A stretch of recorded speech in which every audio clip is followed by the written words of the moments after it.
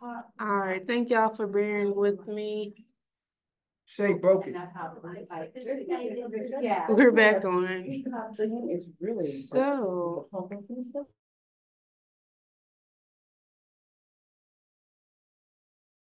I'm ready. Jackie, disappointed in our number of people. No, We need to, hey. no, I wanted to scenario. Vibe, I'm always good vibing. everybody that's supposed to be here is here. Praise the Right. Lord. say hi to the people. Hello.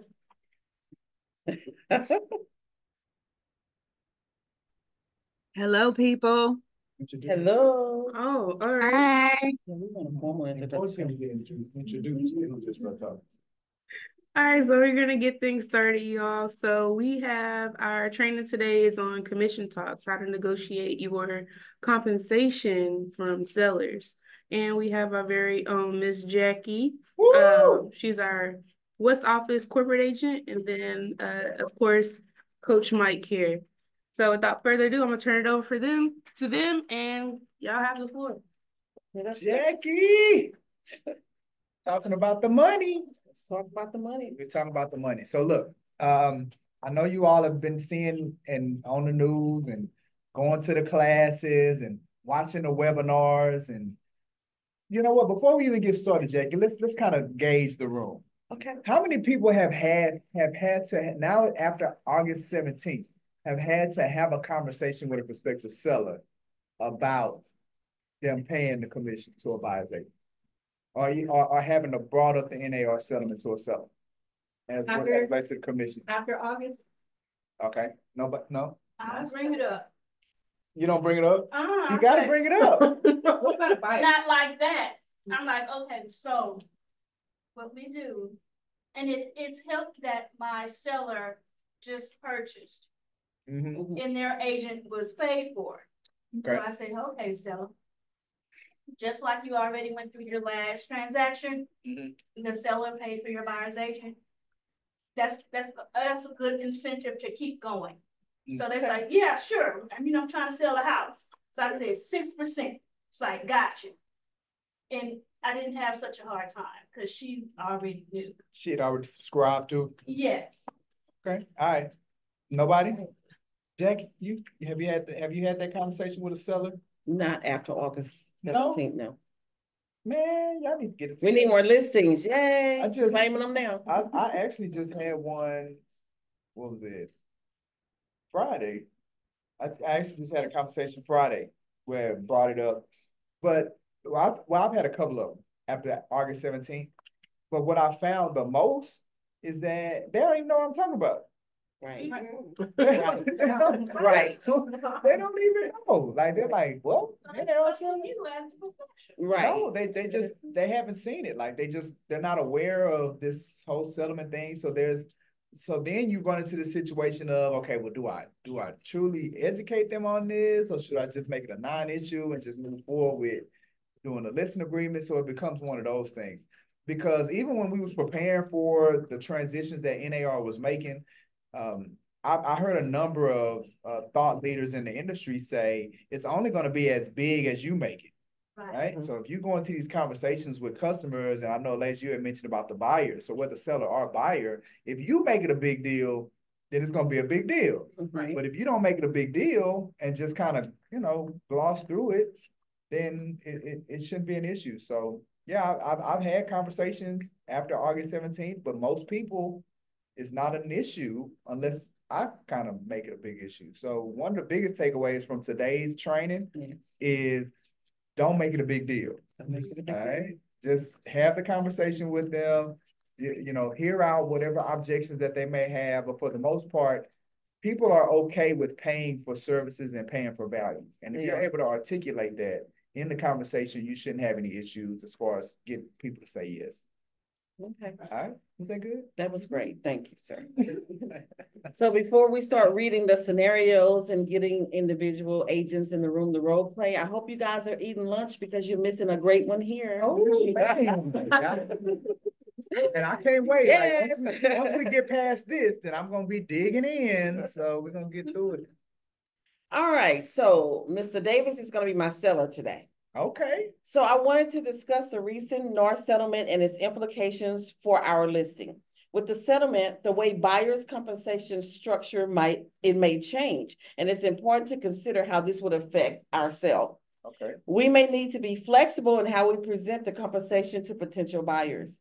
What are your thoughts on adjusting the compensation offer to ensure we attract a wide range of buyers?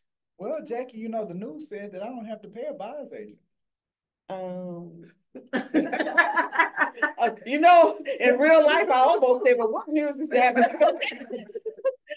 Well, unfortunately, sir, in this market, in order for you to move your property on a loan, it will be better for you to consider paying a buyer's compensation. If not, your home will probably sit on the market longer and become a stale listing. Okay, okay. So you're saying I should do? I'm saying that you should do it. That's my professional advice to you. Okay, all right. Okay. I'll do it, Jackie. All righty. So LaQuana and Diana, we're gonna use our new guest today. Uh-oh. Okay. Y'all get to role play it You together. get to role play. Who would like to be the seller? Who would like to be the agent? And whatever you have to offer. Or what would you like? You could select whichever one you want to do. Go for it. Okay. Diana, give her a hard time. Well, if she's saying the same thing, just, I don't want to pay a buyer's agent. Well, yeah, just She tell can her, say whatever. whatever. You don't know what she's gonna say, You but want present this to her. May you pass that to LaQuana? And y'all share that one. I got an extra one. And then after LaQuana does it, we'll talk about it. Mm-hmm. Get me back. Diana. Hi, Ms. Diana, how are you doing today? I'm good, and yourself? I'm good. So, Ms. Diana, the purpose of our discussion today is just to kind of go over the NAR settlement that's out there. I'm not sure if you've heard of that, have you? A little, not, I don't know that much about it, but I have heard a little bit about it.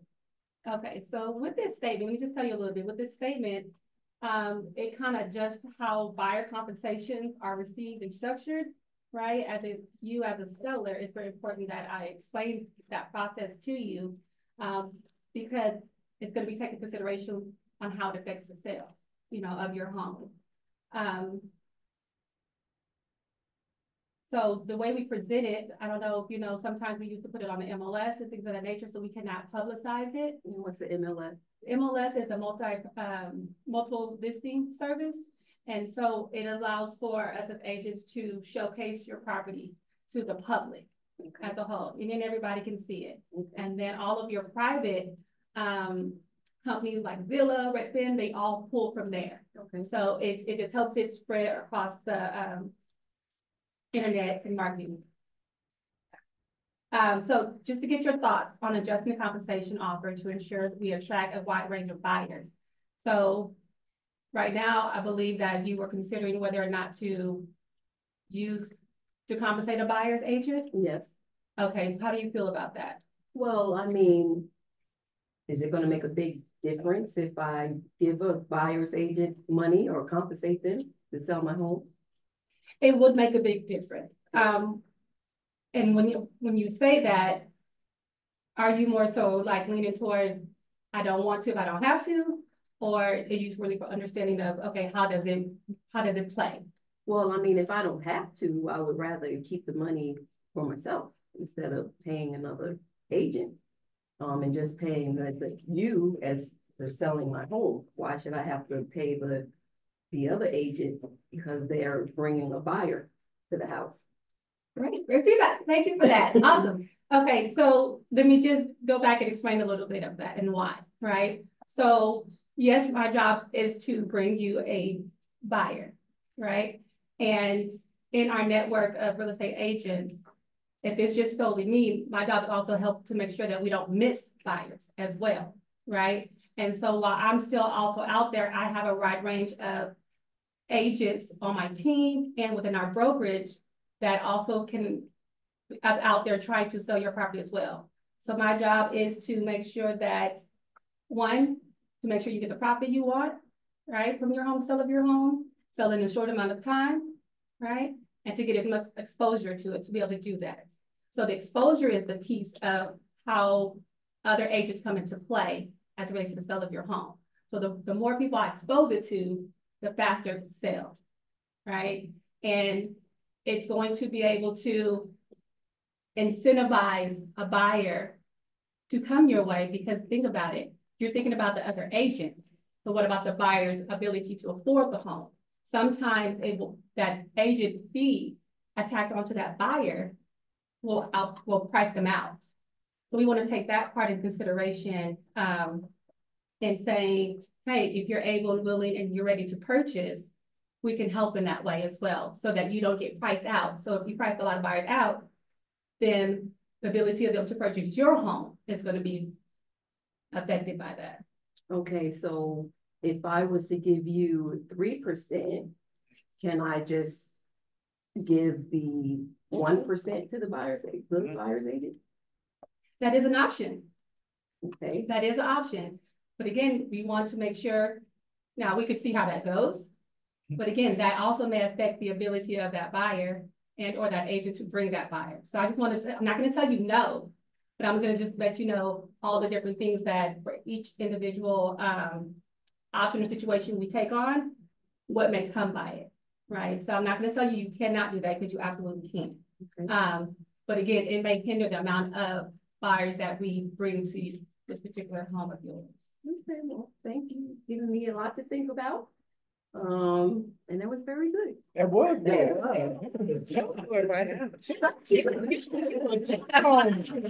That was a real tough client. I'd have been like, look, you want to say how But that's what they do. They don't Do you know, wanna but say they it? don't know, Or do you right? not want to say it? And I just wanted to make sure that you knew that I wasn't stalking you, right? I'm not gonna just tell you what you can't do. No, you have absolutely the right to say how you want to do it. So my job is really to say, hey, I'm putting all the cards out. If we go this way, I don't want you to say, well, I didn't know this was gonna happen, or this is not gonna happen. So, Okay, good. That was excellent. That was excellent. I heard some language Oh, turn it. Hold on, previous. Kim, so we can turn it up so everybody can hear. Because I just feel like you about to just give us some great game. Turn it on. We want the whole lot. There we go. All right, Kim, give us what you got. Good afternoon. Good afternoon, Brooks and Davis Real Estate family. Can you hear me okay? Absolutely. That was excellent. That was an excellent exchange. I heard a couple, I've actually sat in on a couple of groups to learn more about it. And what you communicated, Laquana, was wrapped up really simply with, well, how do you want to compete? Putting that to a seller. How do you want to compete? And give them then a couple scenarios. Certainly, you know, at this point, you've already talked about what the market looks like, what else is on the market in the community. And so really the question becomes, how do you want to compete? And then elaborating, you know, as much or as little as needed. I like what Mike said, you know, don't overcomplicate what is, for a lot of clients on both sides, you know, is not needed. I think buyers are kind of struggling more than anything, because that's where the language has kind of pivoted to being very specific to the buyer, letting them understand you're responsible for the compensation. And here is the effort I'm going to make to capture that from, you know, other entities. And I always emphasize how, you know, the language has changed to be more clear, but it's saying the exact same thing. And I even thought today, because I had a conversation with someone, like, I need to get the snippet of that old language and be able to just pull it up and say, here, you know, because it really does say the exact same thing. We just never really expounded on it or went to it because there was no need for it. You know, it was that blanket understanding that the seller or landlord is paying that compensation. And that's what we don't want to communicate anymore. Thank you for allowing me to share. No, excellent, Kim. And I'm going to piggyback off of something that you said, is that it's pretty much saying the same thing, right? And the reason that what's powerful about that statement, as professionals, we have to understand what happens when you get sued, right? So the National Association of Realtors got sued, and instead of going to court, they settled. Well, as a condition of the settlement, there were some things that had to be done. So it's not just, all right, we're going to pay you this money. They're like, nah, we want the money and then we want these other things, right? So as a condition of the settlement, NAR came up with another way to pretty much say the same thing that we've already been saying to satisfy the other side, right?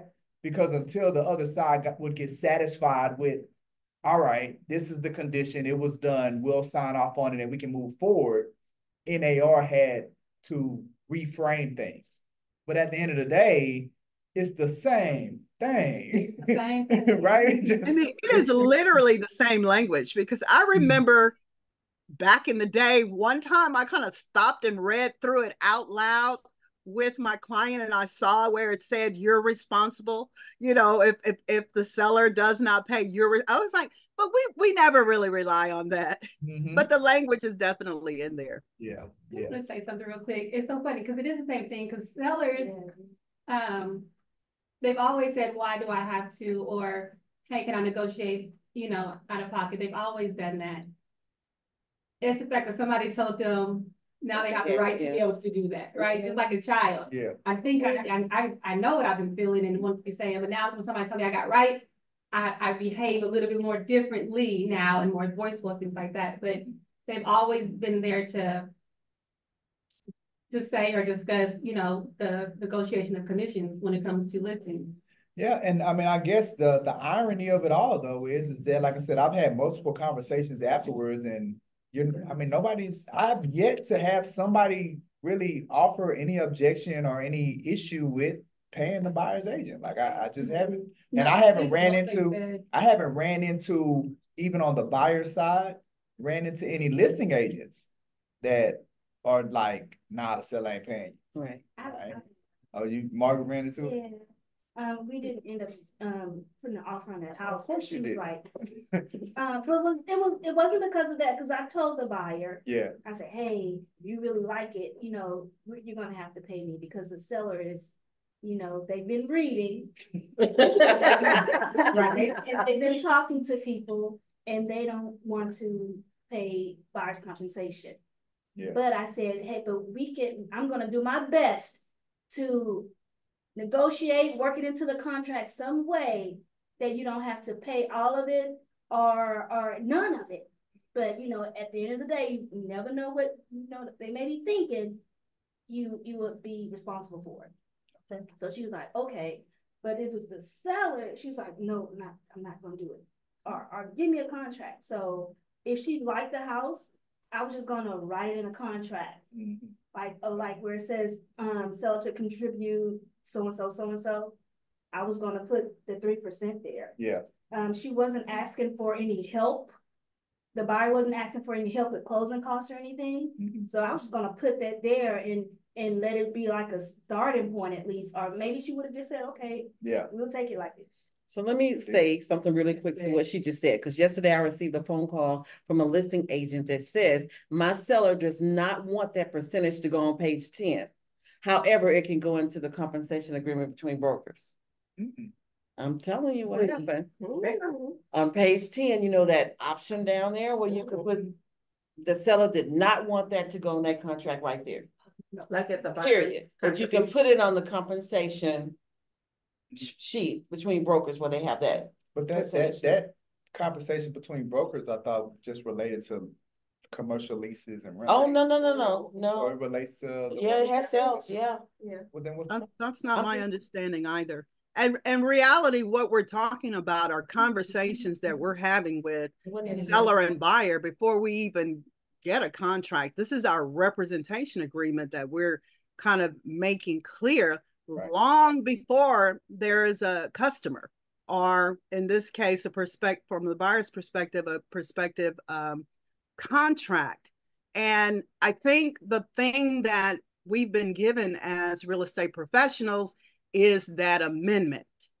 And I don't hesitate to make that part of the conversation. Whenever there's a little, hesitation or pushback, because most of my conversations are with potential buyers and not sellers, the majority of my conversations. And so, whenever there's a little hesitation, I let them know that can always be renegotiated.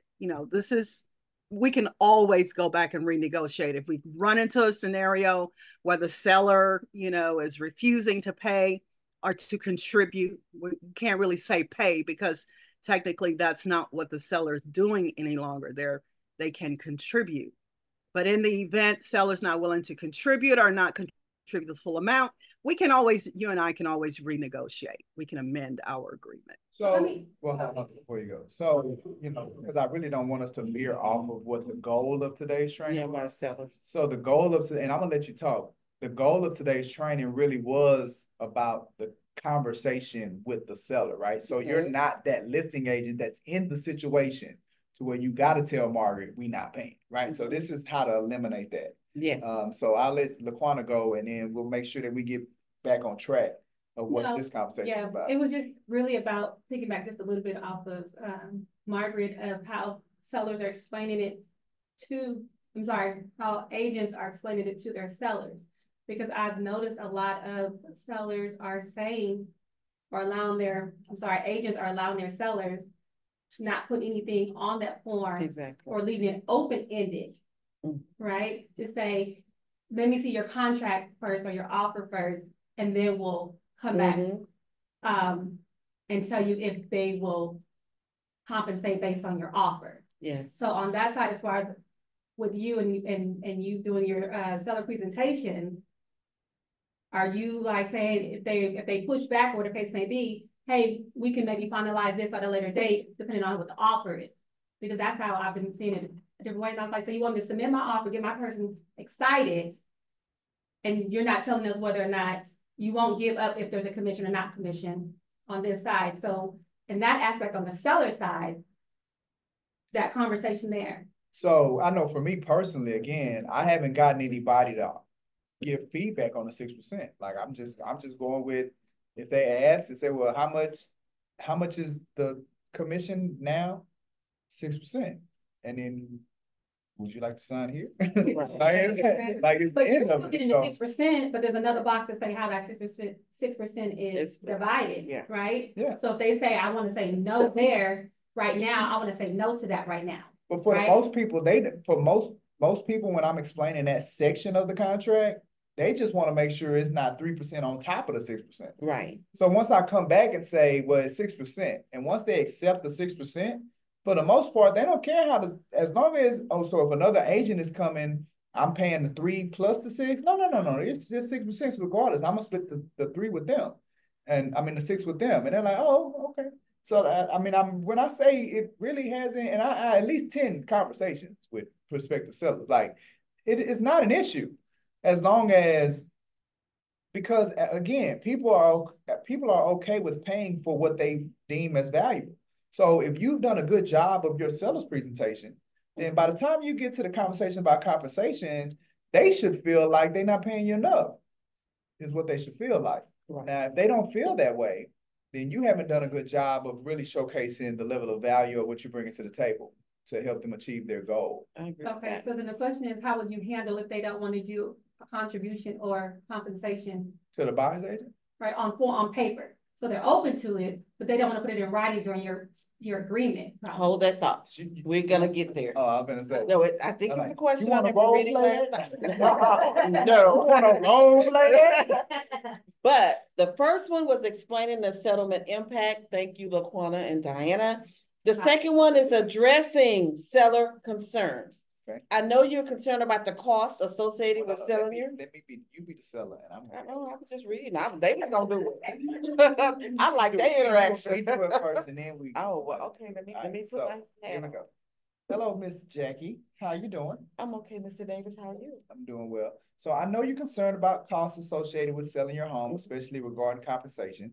The recent NAR settlement could mean we need to rethink how we present our buyer compensations to remain competitive. It might be worth discussing a more favorable compensation structure to incentivize buyers. How do you feel about this approach? What do you mean by incentivize buyers? Absolutely. So the way that the NAR settlement is laid out right now, a buyer would be responsible for paying their agent's commission to assist them. And if you think about all the different costs that are associated with purchasing a home, that could be pretty substantial. So what I'm saying is to put us in the best position competitive wise, why don't we offer that as an incentive once we put the house on the market? To where we cover their buyers. That sounds good, but we need to go all the way back to this NAR settlement. What's Okay. that, sir? NAR? Yes. Okay, it's real simple. Okay. All right, so it's a trade association. They got sued for, and really it was about misunderstanding. We had to clear some things up in the verbiage that we were using. So NAR took care of that, and that's pretty much the gist of it. We just have to be more clear in our communication as far as our documentation. Okay, so I'm gonna trust you as my agent. So what do you propose I do about this approach to incentivize buyers? Incentivize, okay. So, you know, it is somewhat common as far as listing agents paying for the buyer's agent's assistance and helping sell the property. So I say, well, let's, you know, we don't necessarily need to get too complicated. Let's just stick with 3%, which is what most people are familiar with. So we're offering them 3% in the event that they assist in us getting the house sold. Okay, deal. Good job. Good job. All right. All right. Who wants to go next? I just want to add that was really good to highlight that the other agent is assisting with getting the house sold. That was a good one. Cooperating, Kim. Cooperating agents. That's what they call us, right? And just so I don't forget this, before we allow someone else to role play it, notice how Jackie asked me about the NAR settlement, right? Now I could have got in the weeds with her. Don't get in the weeds. Okay, do not go in the weeds. Keep it simple. Look, they got sued. We had to come to terms just because we need to kind of clarify some things as related on paper. We took care of it, and now we're moving forward. Like, don't get in the weeds with them, because if you get in the weeds with them, you can put yourself in a position to where once they get confused, then they don't take any kind of action. At the end of the day, remember, you're in front of them because you want them to take action, which is to hire you. So you don't want to put them in a position where they get confused and they freeze up. So. And if you scared, you go in, if you're not confident, then it's going to create that doubt or fear. Yeah. And or even if you don't know what NAR mean, if I ask you that as a professional, you should be able to rattle it off. Most people go, let me Google it. You know, no. I hope not, Jack. I hope they know what NAR. we won't say who that was, but okay. I hope they know what. Hey, yeah. National Association of Real. Yes. I hope all my. But team, you have to really think about it. I hope all my licensed professionals. When I first heard it, I thought it was the gun. Oh, NRA. Yeah. Okay, so who's gonna role play? Elijah. Okay, you gonna be the seller? Yeah. Hey, be hard on. Okay. Hi, Elijah. With the NAR settlement influencing buyer compensations, we have a unique. No. Scenario I'm two, not three. No. You Okay. took my scenario two. Sorry. That's okay, Margaret. Hi, Elijah. I know you're concerned about costs associated with selling your home, especially regarding agent compensation. The recent NAR settlement could mean we need to rethink how we present our buyer compensations to remain competitive. It might be worth discussing more favorable compensation structures to incentivize the buyers. How do you feel about this approach? Well, I'm not really sure what value do buyer's agents bring to where they need to be incentivized. Okay, very good. I am glad to ask that. So us as realtors, we are a part of this association.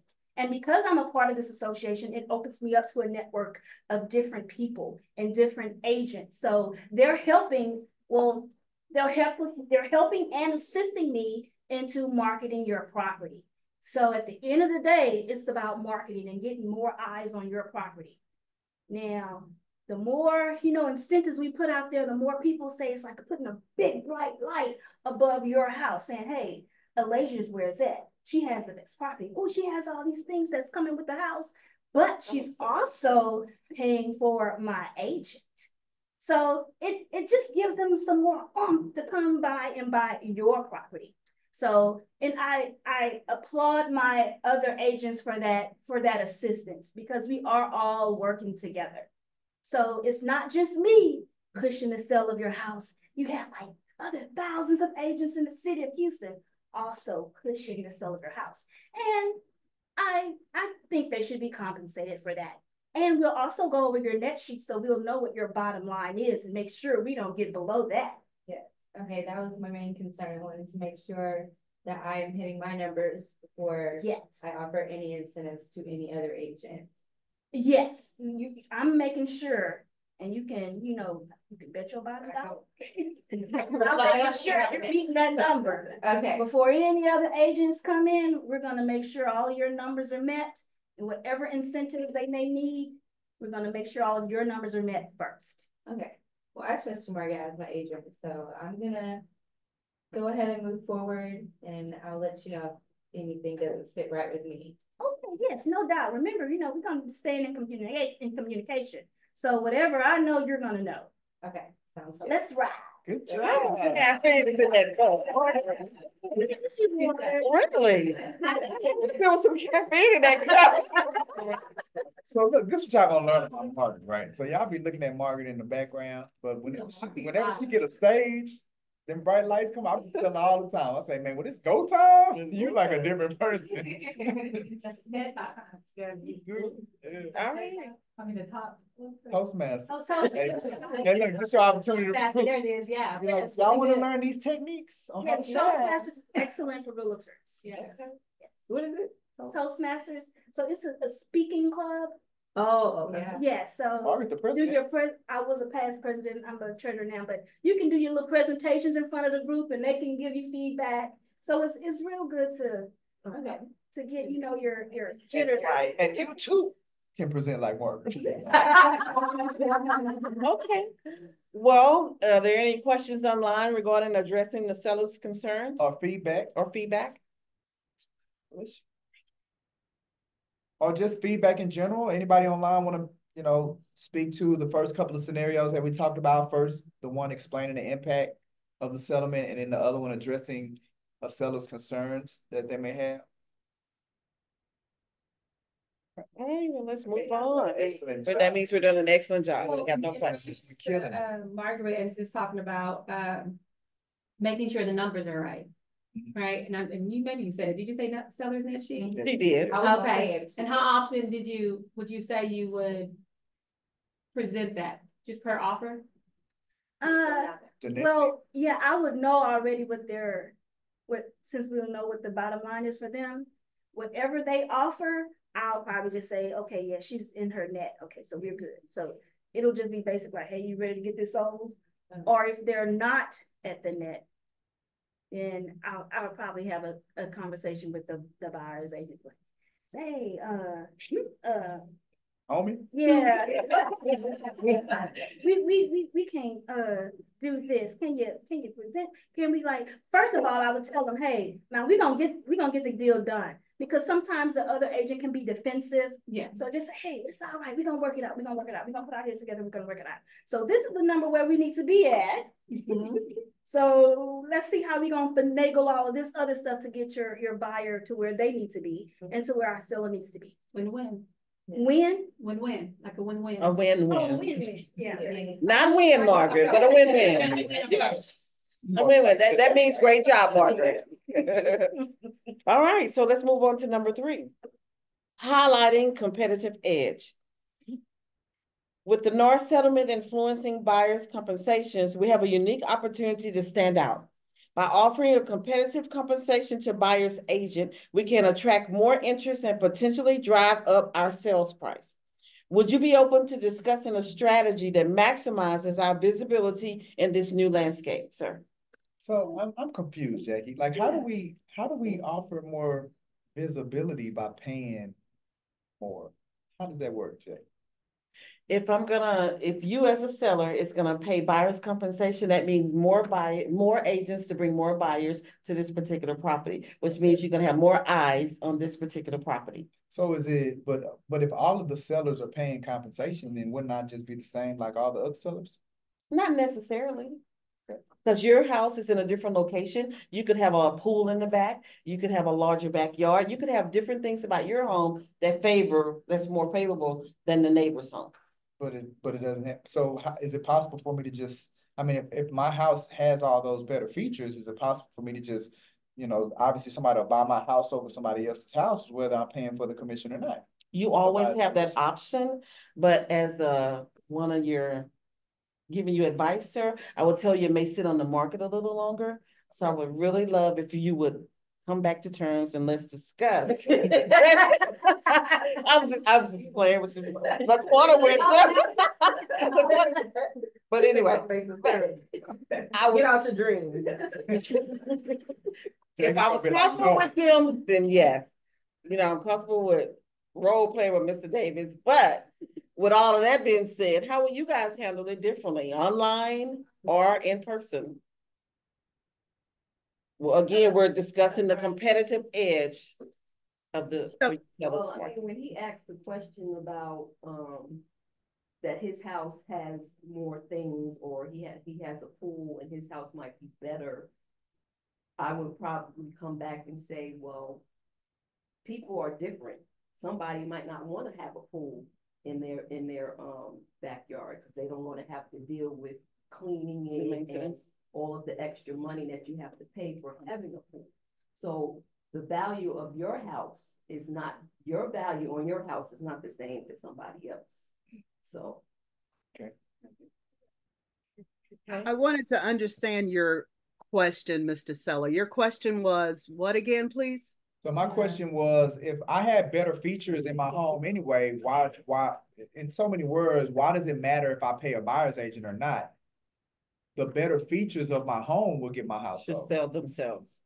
Okay. The home should sell itself, Kim. In the real estate market, generally we're comparing apples to apples, not apples to oranges. Mm-hmm. So someone who's looking for the features that you're offering, they're not only looking at your home. And again, it's easy to have this conversation when you've already established for the prospective seller what the existing market is, who are they competing with. And so in terms of more eyes on your home, you want to put yourself in the most competitive position. If there are 3, 4 homes, if you had the only home that was this shiny red apple, you would have an argument. But if there's more than one, if there's even one more, I would encourage you to be as competitive as you can be for that one buyer or family who may be looking for exactly what you're offering. I mean, that's a great way to frame it, Kim. Like, just take it from a standpoint of, well, you know, in the event if yours was the only option, that could be a strategy that works for us. But like I showed you before, like there are other properties that are comparable to yours, and you know, if those properties are paying a buyer's commission, then that doesn't make you as competitive. I think that's a great way to frame it, Kim. All right, anybody else? Anybody else want to take a stab in the room, Laquana, Margaret? Well, Laquana, is that cupcake in it? I think Shay got to go. Oh, you licensed now, Shay. Uh-oh. Congratulations, Shay. You got to do it now.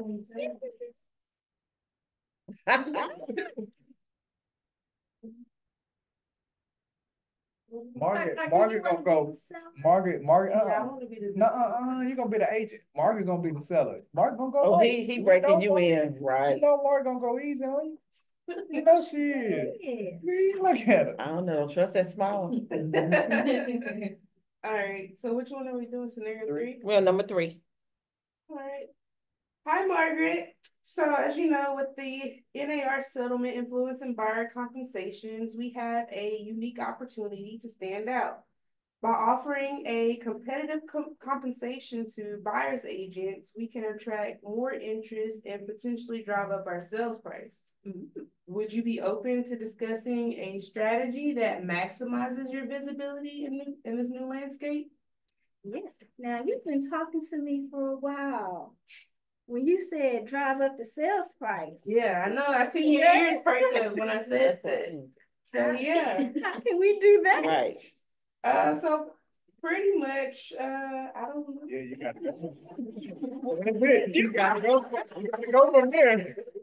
I don't know.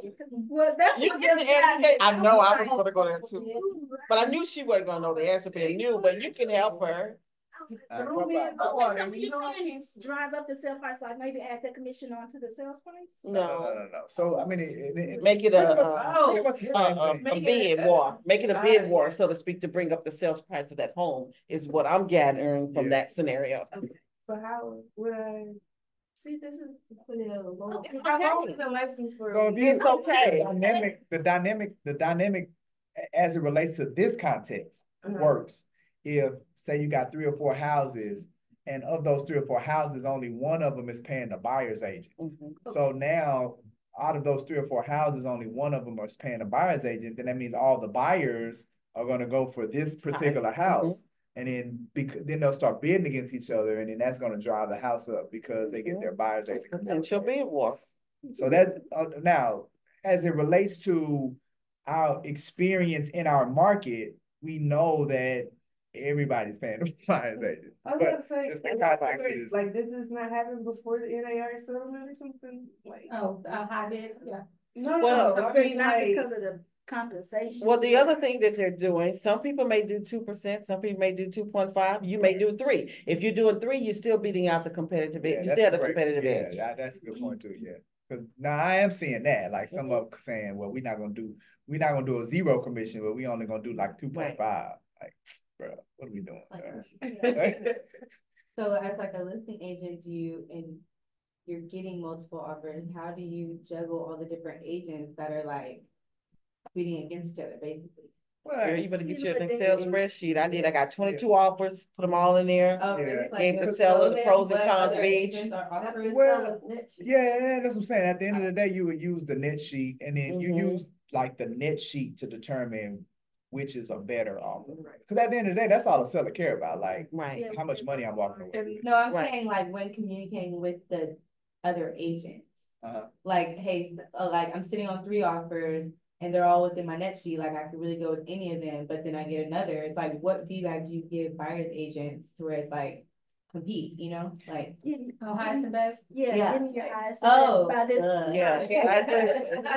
Oh, good. So the niche. Highest and best by give them a deadline, and there you go. Oh, okay. So, Yeah, we use an app. Patent Title has an app that we Mhm. use to formulate our net sheets. yeah, so you lean on your resources. And it's on hard too. It's on hard, guys. HAR has one. Yeah. I like the Yeah, one hard. HAR does have a form. I like the They hard have one a form, it's written, but I mean, that's so antiquated. as a part of the seller's have digital- they presentation. have I put the digital net sheets. I do. Yeah. Every time I I do believe you. a presentation, I just set those next. I Net sheets. believe you, Jackie. Hey, let's make this money. Okay. So with that being said, oh, I'm sorry. Any questions online? Kim? Feedback. Feedback? I'm sorry. I will start using the word feedback. Got it, Miss. Any feedback online Comments. or comments or And questions? Actually, ask a question. All We're right. doing great. Let's keep it moving. Yes, ma'am. So offering transparency. I wanted to bring up to Nope, speed. my turn. We are all in one. I Hi, swear. hi, Jackie. Hi, sir. I want to bring you up to speed on the NAR settlement and how it affects our listing. Transparency and compensation structures may become more critical, and we might want to openly discuss our compensation offer and listings. This could enhance trust with buyers and their agents. What do you think about being more transparent in our approach? What would that look like, sir? Well, now I can't put compensation on the MLS. Okay. So, right, and I want to be upfront with you 100%, because if you go on to the HAR and you see the list, you're not gonna see any kind of compensation. But there are other alternatives. So we can have a flyer, like the flyers that we put in the flyer box, we can have compensation on those. Okay. When I have it posted on our website, I can have compensation showing that. When I post it on our social media, I can have compensation. And I think that's good because when the agents are aware and the agent's clients are aware that that's one less expense that they're gonna have, then it is gonna make our property more attractive. So by you offering all of those different scenarios and doing the flyers, et cetera, are you gonna do all those things for my home? Of course, why would not?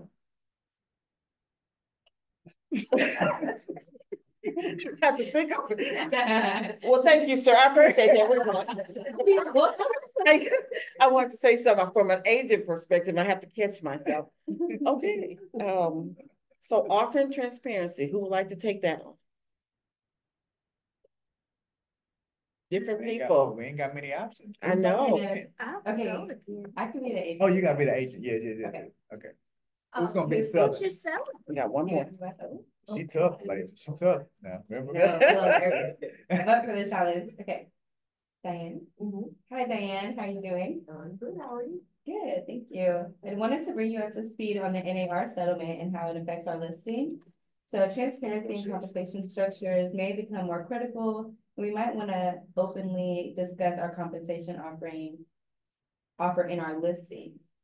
This can enhance trust with the buyers and your agents. What do you think about me being more transparent in our approach? Well, do you think that if we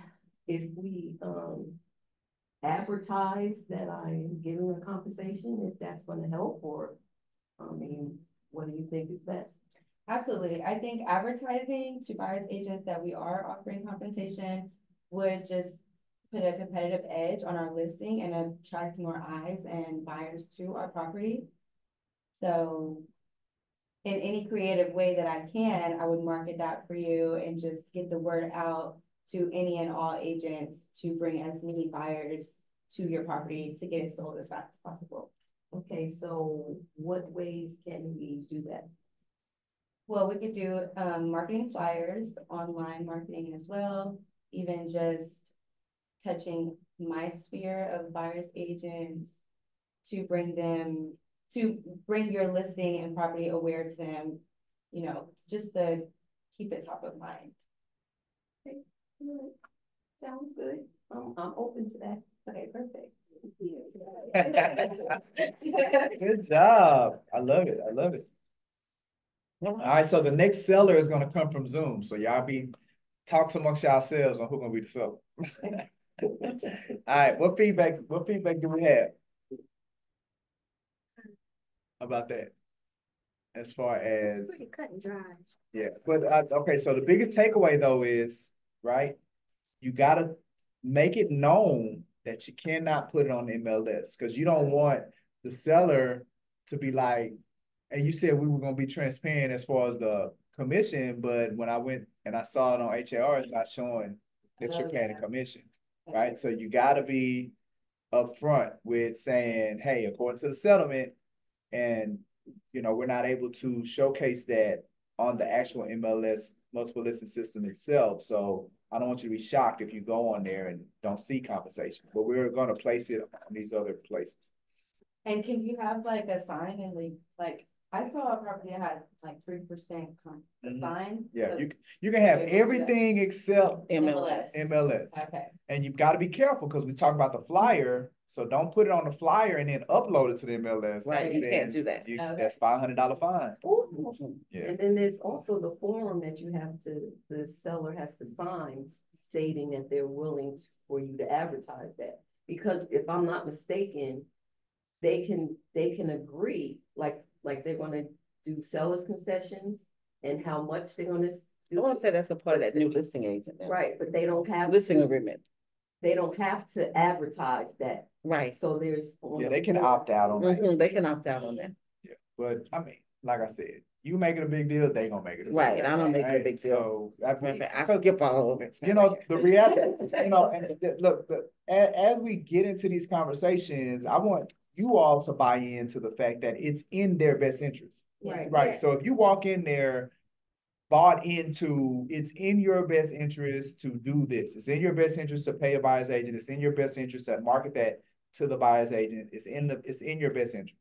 If you come from that place, then it's going to be easy with you to deal with the objections, because at the end of the day, you're sincere about wanting to put them in the best position. So now it's just a matter of how do I best articulate it? Like, how do I best explain it? Right. But the place I'm coming from is that this is in your best interest to do this. Yeah.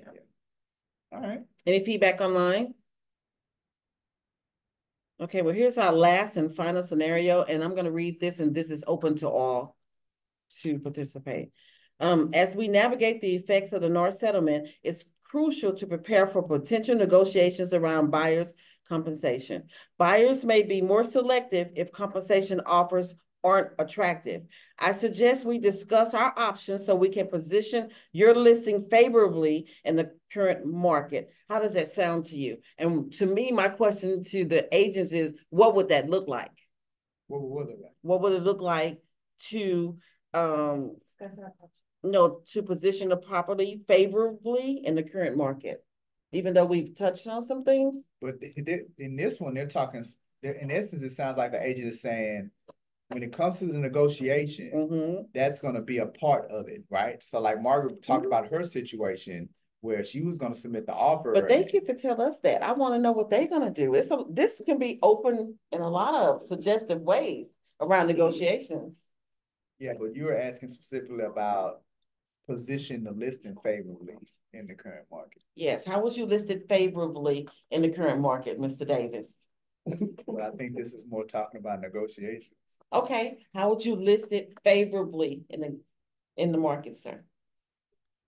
I would put it on, I would advertise it on all available channels and make the marketplace aware that we are paying buyers compensation. But that still hasn't addressed the negotiation. Exactly. Thank you. Because I'm like, this question is kind of double-minded or two, but he might went right where I wanted him to go. Thank you. So we're going to go with negotiation. Are we going to talk about the negotiation, Jay?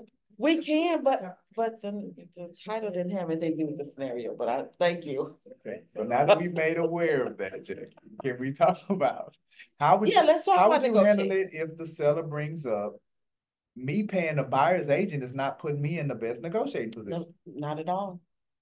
How would you address that from the seller? I would say, seller, let's talk about it. Let's talk about it. So the buyer, they have some hurdles. To make your house the most attractive, we want to make them have as less hurdles as possible to purchasing your home. So we want this home to be it for them. Now, you assisting them with that buyer's agent compensation, that's a hurdle that they don't have to jump. So they move closer to purchasing. And everybody else that, aren't offering that, their houses are further away. So we want your house to be first. But why should I agree to pay the buyer's agent? I'm going to end up making less money. Why would I agree to that? Okay, so we've already established what your bottom line is. So let's go on back to the bottom line. You wanted to get to Cancun quicker, didn't you? Well, they're purchasing that home now. Are you paying for that so they can get it now? You're gonna be in Cancun and everybody else gonna be up here in Texas stressing, trying to get their home sold because they did not offer buyer's agent compensation. So we got you ahead of the game.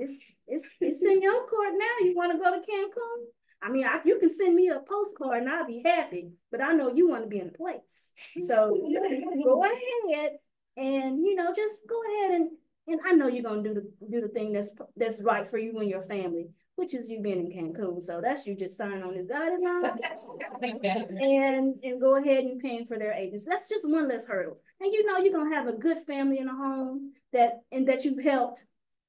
Take that hurdle away from them. I actually taught direct figures with them. I don't even play around with it. I mean, if I'm looking at your net sheet and I know how much you're offering over here, compensation, yes or no. And if you're still going to get 198,000 here, you might as well offer that over there. But I can make more money.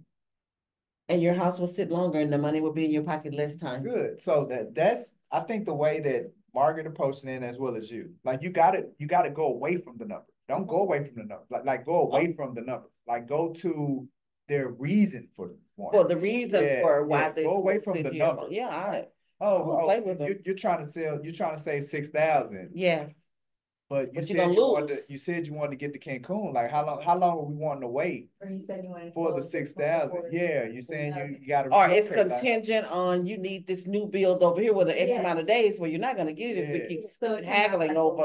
You got to pivot them because if you go back to them try to articulate why they should just pay the money. Like, no, I don't. If I ain't gotta pay extra money, why I'm would I not pay going extra to, money? right. Yeah, like. But you're gonna lose that new build over there that you done put that 10K down on. So the pivot is key. The why. But good job, Mark. The why. The only feedback that I give you, Margaret, is, you know, once they're sold, be quiet. Okay. Right? Once you hit them Margaret gonna tell them how to get to Cancun, Yeah, what flight to you take, hit 'em- what to pack. Yeah. There you go. Yeah, once you hit them with you said you wanted to get the Cancun. That's it. No, like, for hey, real. hey, They go already ahead. thinking like. Yeah, like, you know, I did say I want to get there. Okay, come on, let's go ahead and get here sooner than later, so we can get this sign in the yard. Let's get this sign in the yard, and now go ahead and start working towards getting it on the market, so we can get you there sooner. You see what I'm saying? And boom, that's it. I ain't gotta say nothing else. All right. Any feedback from online? Everything sounds good. Am I the only one online? It looks No, like you're just the only one talking, Kim, but we can hear that fabulous voice. Hey, look, I don't know how shyness works in real estate, bro. Like, yeah, it don't work for me. It don't work. I'm here. Who's that? I'm Give us some feedback, AK. Oh, Margaret did a great job. I like the way she did that. I think earlier you did something that was pretty cool, or you said something about they pay anyway. You know what I mean? Like we big deal it for no reason. So they're gonna pay anyway. The market, the buyers always kind of dictate the market. If we can't afford it, then nobody's buying it, then the price something gonna have to change, right? So that's good, dude. So AK, since the settlement agreement, have you had to have conversations with any sellers about this, the NAR settlement and the compensation? Have you had to have any of those conversations? Yeah, I've had them, but for the most part, I guess right now my buyers, they really ain't caring about it. They never really have. And for some reason, all my buyers always seem to go to that line. Out of that whole contract, they'll go to that one line and say, "What you mean if I don't have to pay? I mean, if they won't pay, I have to pay." So I don't know. All my buyers seem to be attracted by that line. So I haven't had to have it in too much detail. I got you. And like you say, the market, when I do call around, everybody's still paying anyway. So right. What's your response, AK, when they ask you that?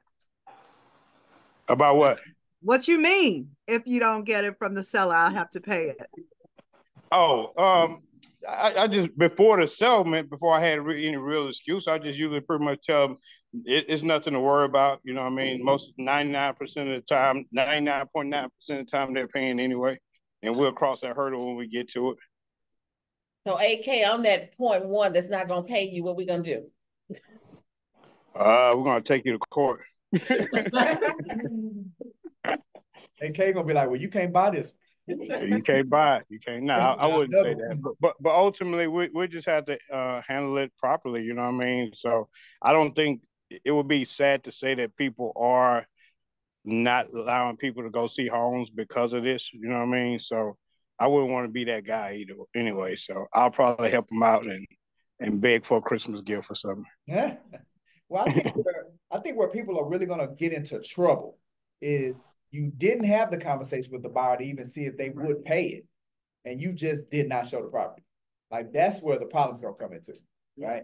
And it's like, well, I didn't even know that there was anything about me possibly paying your commission, and you didn't show me these properties. Like, a buyer's gonna feel some kind of way about it. So the reality is that you gotta have the conversations with the buyer. Like, you got to. You can't go into these buyer consultations and not talk about commission. And then when they sign the whatever agreement with you, or if you, because it's some of y'all still out there ain't signing agreements with them, when you do your search on HAR and you do run across that house that's not paying compensation, and you don't send it to that buyer, and then y'all keep moving, they pick a house, and then some other way they find out about it. And they're like, hey, why you ain't show me this one, man? This one's really, really, really nice house. What happened here? Why you ain't do it? And it come to light that you ain't show it to them because you weren't gonna get paid, and you ain't talk to them about the commission. It's gonna be an issue. So don't put yourself in that situation because you're scared to talk to people about the compensation. Go ahead, Rick. I just sat through HAR training, you know, the ones they have online. Mm-hmm. They spoke to that very point, just to double down on what you're saying. Mm-hmm. It's a fair housing issue. Mm-hmm. And the door swings both ways. So if we represent a seller and we feel like they don't want to offer X to this agent for whatever reason, be a violation. And as representing the buyer, to Mike's point, if we don't show them a house, even though we could be on some, they're not paying compensation, it could be spun to, you don't want me to live in that neighborhood because of whatever reason, religion, ethnicity, race. So to Mike's point, even if you don't want to just be honest aid, do it because it could be a fair housing thing that could affect our life. Absolutely, absolutely. That's a great point, Rick. Okay. All right. Any other feedback? All right, so I want to offer to you guys a couple of things. Number one, at Brooks and Davis, we're really gonna really emphasize you all participating in the coaching, right? Because the biggest thing about participating in the coaching is successful people, that's what they do. They have coaches. So if you're going to be successful and you're going to reach your potential, you need to do what successful people do and take advantage of it, right? The second thing about the coaching is, how else are you going to work on your craft? When else are you going to spend time speaking with, someone that has over 1,000 transactions, that's been doing it for 20 years, that, has all of these interactions and engagements with agents, that's really tapped into the marketplace and that's built a business? When else or how else are you going to engage with a person at that level to help you move your business to the next level? Like, that's just not something that can just haphazardly happen over a quick 5-minute phone call. There needs to be some intentional time. So, if you're a commission split agent, obviously the one-on-one coaching is encouraged. Meet once a week, you have that option. But even for my transaction fee plan agents, every 2 weeks, you all can participate in the group coaching. So, that my thought process is that you got 3 options, right? The first option is that keep on not coming to coaching. And you can keep on, you laughing, you can keep on getting the results that you're looking for, right? Or take advantage of the group coaching. Now, we only meet every other week when it comes to the group coaching. Or take advantage of the one-on-one coaching where you meet every week and increase the amount of time that it's going to take for you to get to wherever you're trying to get to in this journey of real estate. All right. I'd like to add something. Go ahead, Kim. Simply, iron sharpens iron. Absolutely. Very simple and powerful concept. And secondly, I think we can all agree, when we do intentionally come together like this, we're able to leverage each other's real-time experiences. Absolutely. Like, we're only talking to so many prospects and customers and clients in a week or a month. But when we come together, we multiply that. Now we're actually vicariously having that experience through our counterparts and our peers. So thank you, Mike, for making it a big part of Brooks and Davis Real Estate Firm, and it is extremely valuable. Thank you, Kim. Yes, we are absolutely committed to the coaching and how we do the coaching. So real simple, if you want to schedule your one-on-one coaching, if you don't, you should all have the link tree. It has the link on there for you to schedule the one-on-ones. And then again, if you're in the group meet and you have your notifications on, then you're going to get notified every day when the weeks that we do the group coaching, every day you're going to get that reminder right before the group coaching goes on. And again, it's every other week as it relates to the group coaching, every day that week. All right. And then the second thing is, so there's a book that I just finished reading. It's called Exactly What to Say. That's the title of the book. Exactly What to Say. It's by Phil Phil M. Jones. All right. It's a little book, but it's a very powerful book. And he has verbiage in there that he uses. So as we kind of went through these different scenarios, it's about speech patterns. And for instance, we in some of the in many of the objections, it's going to be a question, right? The seller's going to be like, well, why do I have to do this? Or why do I have to do that? Or I don't want to do this because, you know, or it's going to come in that vein. So he has a very powerful reframe that just says, what makes you say that? Whatever the objection is, right? Like I made that, I said, it's, yeah, that's exactly right there. I said, well, how is it in my best interest, or how is it in my best negotiating position if I'm paying a buyer's agent? Remember I said that, right? So you come back and say, well, what makes you say that? And what it does is it allows you to put them in a position to where they have to now explain why they're saying it. And one of the things that he mentions in the book is that in any negotiation, the person that's in the power position is the person asking the question, not having to answer the question. So you always want to put yourself back into the power position to where you're asking questions. Another powerful reframe is the whole just curious, right? So if somebody says, I need to think about it, we get that all the time, right? I need to think about it. So you say, okay, all right, Mr. Seller, I understand. Just curious. What exactly do you need to think about? And it makes you not sound like an asshole, right? Because, you know, I'm curious. What is it that you need to think about? So that's just a couple of them. So I encourage you to get the book, right? And kind of what I did was I read it, man, and I start pulling the stuff out, and I start re-looking at my scripts for role play, and I start remodeling them, reframing them. It's another one. If you're finna introduce something to somebody, like, okay, so the whole commission piece, right? So if you present it this way, all right, Mr. Seller, I don't know if this is going to work for you or not, right?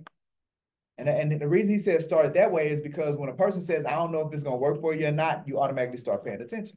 How you going to listen? Because you want to see, well, I mean, is it going to work for me? I don't know. So you got the attention, right? So it's about the attention. I don't know if it's going to work for you or not, but would you be open-minded to? Would you be open-minded to paying a buyer's agent 3%, right?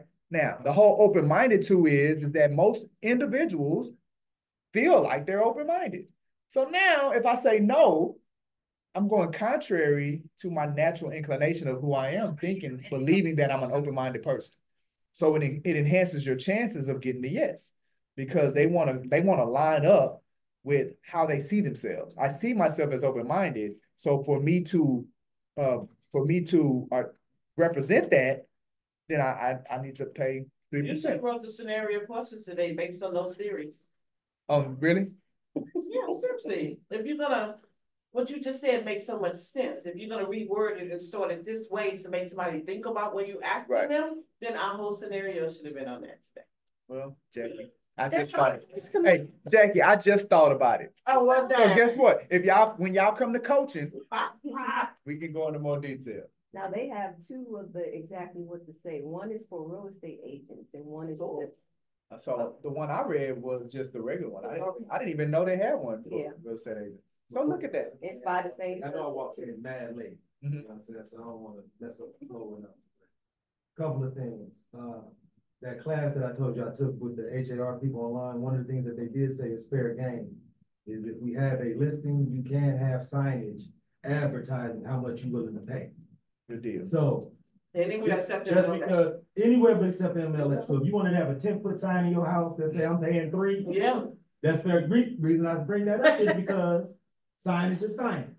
And what you call a silent salesperson with a QR code, all that means. Gonna stage the house with 3% furniture. That's the free one. And secondly, and this is just something to what Mike is saying as far as how to present the commission piece. My newest listing, please, I invite everybody to check it out. It's in Katy. It's one of my personal properties. Now, with it being my money and me selling it, I can look at what's going on from a real perspective. So now, if somebody was asking, what do I have to pay a buyer's agent for? If it were me, feel free to use this or not use it. I'll let them know you were never responsible for paying the buyer's agent. Anybody who told you you were, you'll never pay a buyer's agent working with me. The only person you paying is Rick Day. Right. The money that you pay me in this commission, what I'm doing with it is I'm going out to market your property to the most knowledgeable realtors, and the most qualified buyer. That's all you gotta worry about. Your bottom line, we've already worked out. Right. You gonna get this regardless. This money that you paying me, we've already worked out. I'm getting paid regardless. Don't even worry about nobody else, because that's not your concern or your responsibility. Right. If I gotta spend this whole 6% to get your house sold for your number, that's my business, not yours. Right. So now, the only reason I can come to this realization on how to sell it to somebody else is because I'm selling for me. Right. Right. So that's why I just wanted to share that in front of everybody. Until you selling your own house, you may not know how to sell it to somebody else in a way that makes sense for them. Yeah. Because they not paying the buyer's agent. Right. We are. Right. And the only reason we in this nonsense, me and Margaret have talked about this before, is because people never was telling that whole truth. Right. They never was paying the buyer's agent, but these jokers don't know how to sell their value.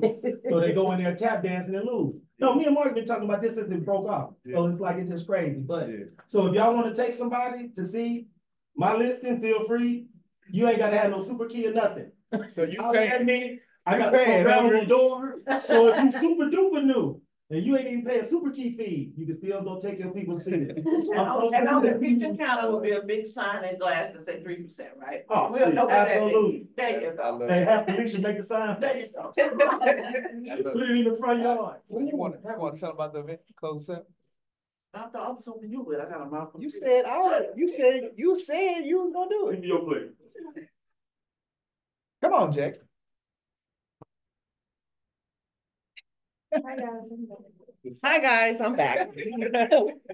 So we're gonna end this nice training today on inviting you guys out this afternoon from 4 to 7 to our podcast, our Realtors podcast. Again, it's for you. It's a panel. I call it a podcast. Okay, I stand to be corrected. Yeah, it's gonna be online. I stand. It's gonna be on. I stand. Hey, I might. Radio. I might. No, I might. I have the person here to do it. We might. He know all the ways to go to YouTube. They'll just bring it up.